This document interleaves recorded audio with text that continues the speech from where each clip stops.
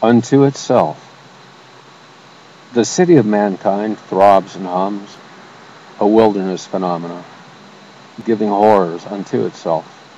The night sky, lightning storms drifting on the worldliness, here and thence mud, drying alone, multi-story buildings, echoes, silkworms, gossamer threads, congregations moving. Jesus Christ brought the 12 ashore for the masses enough. John beheaded. The Lord went to pray in the mountain, transfigured upon it. Intense codes, colorful structures, mass energy, space-time events, dead fish rotting on the road, living man praying somewhere to the eternal God. To the racetrack. Neanderthals live seeking victory, parting the branches, rolling the foes in the crimson tide of Thor for Congo with the drum.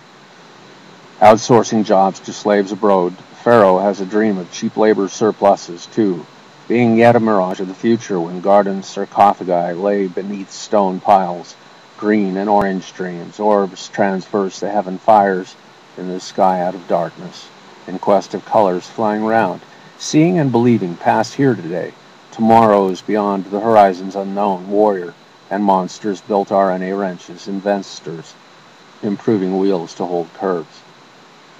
Tighter from the village, closer to the ledge, where carbon monoxide has confused bees' edge, the racetrack waits in the valley below.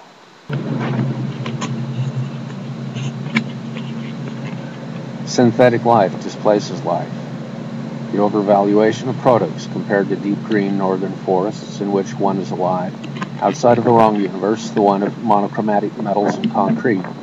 These challenges of thought to comprehend values and ethical judgments empirically are failed by the technologists cranking tomorrows from rough sketches of ideas on the blank canvas of green proposals to construct sanitary opulence without winters, spring, summers, or falls. Product overvaluation desiccates reality.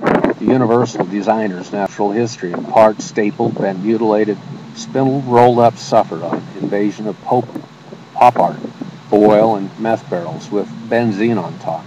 With better life designed faster by computers, natural life could be exiled to history because the hominids discovered bricks and fire, becoming obsesses to control all. They lost control, driving on asphalt ovals at high speed. Without natural effects given by God, the darkness at the end of the universe meant nothing. God is love. Seeing you is like life, alive the miracle. I wonder how, when this galaxy amidst galaxies as watercolors run together in rain. Dark nights disappeared with clusters of galaxies and colors and meanings upon rounded worlds.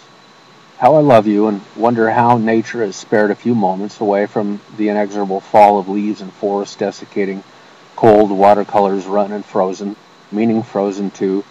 You are a white light in the darkness. Love is seeing you. Cross purposes. Orange fall broke mankind. So dead climb crucified not, waters of resurrection.